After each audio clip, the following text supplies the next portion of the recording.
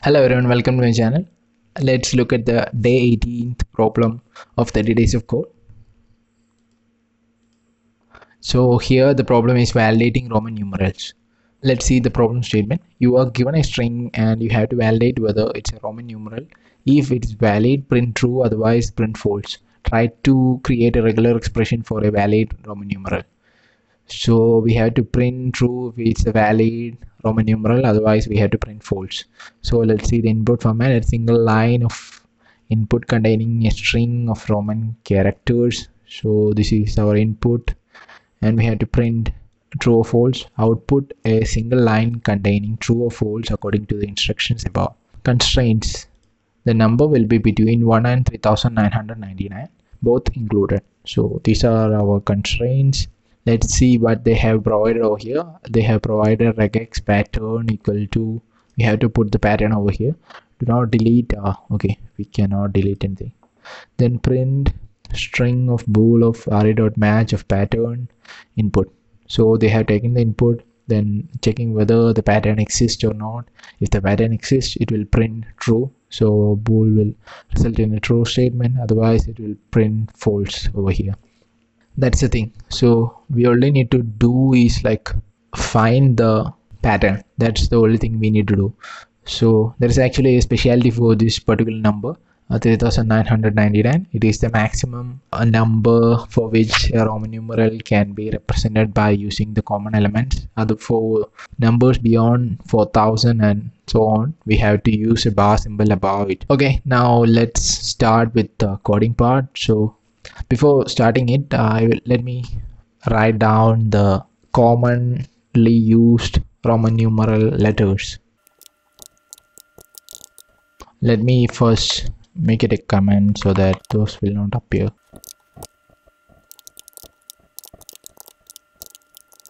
Here 1 is represented by I, then 5 with V, 10 with X, 50 with L, 100 with C, and 500 with D, and finally 1000 with M.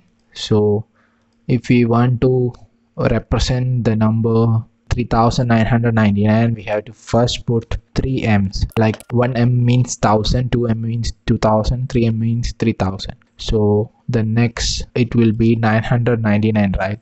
So in order to get the 999, we have to use 9, right? In the digits, tens and 100 place. In the 100 place we have to get 9. So in order to do that, we have to write 900, right? For 900 it will be CM, I guess. So 1000 minus 100, it will be 900. Okay, and for the 90 it will be C minus X, so XC. Then it will be 90, and finally for 9 it will be IX. So this is the representation of 3999. Okay, let it be there. So when we are writing the Roman numerals, there are actually rules for the numbers, the 4th and 9th term. It cannot be, let me represent the Roman numerals of 1 to 10 first. Okay, here is a representation of numbers between 1 to 10. So here 1, 2, 3, then 4 is represented by 5 minus 1, then 6, 5 plus 1, 7, 8, 9. 9 will be like 10 minus 1. So it's represented like that. And finally 10. So similarly for the numbers between 10 to 100 and for 100 to 1000, it will be in that form. For V over here, it will be L in when the numbers is represented between 100, 10 to 100. Let me write those two. Let it be inside this comment so that it won't appear again. And this is the representation of 10 to 100, 10, 20, 30, 40, 50, 60, 70, 80, 90, 100. And similarly for the 100 to 1000, it will be C, C, M. So here the numbers in this 4th term will be a subtraction from the 5th term, like that. So here what we can identify from this presentations over here is that this I can be repeated only 3 times, and similarly for X as well as for C, it can be only repeated 0 to 3 times. As here 10, there is no I, right? So from numbers from 1 to 10, the I can be only repeated 3 times. And similarly here also 1I, 2I, 3I, and here also 1I, 3I, like maximum 0I to 3I. That's the representation of numbers from 1 to 10. Okay, from 1 to 9, let it be like that, so that we can split the numbers according to digits place, tens place, hundreds place, and thousands place. So in the digits place, the I can be repeated only 3 times, and we can write it down. So digits, right? Digits, let's split it like digits term, then tens, hundred, then thousand. So digits equal to let it be inside commas, so that this I can be repeated from 0 to 3 times. So let's use I, then we can use the curly bracket so that it will repeat only the specified number of occurrences. So it will be like that. And let's see for the 10 to 100 part, this will be in the tens term, it will be between 10 to 99, right? So 10 to 90, so it can be only repeated 3 times, right? X, here also 1x, 0x, then x, 2x, 3x. So x is also repeated 3 times. Let's copy the entire thing, copy and paste x.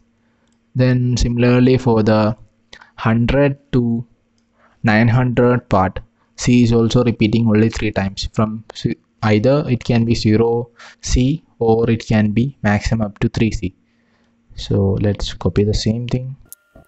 Okay, here C. So we have done for parts from 0 to 3 and 10 to 30, then 100 to 300. This I can be also with another letter.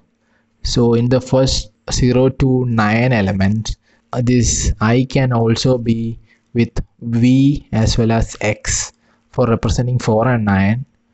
So we have to include that. So it can be with a or statement, either, like this symbol in regex means either or. So here I can be with V as well as X.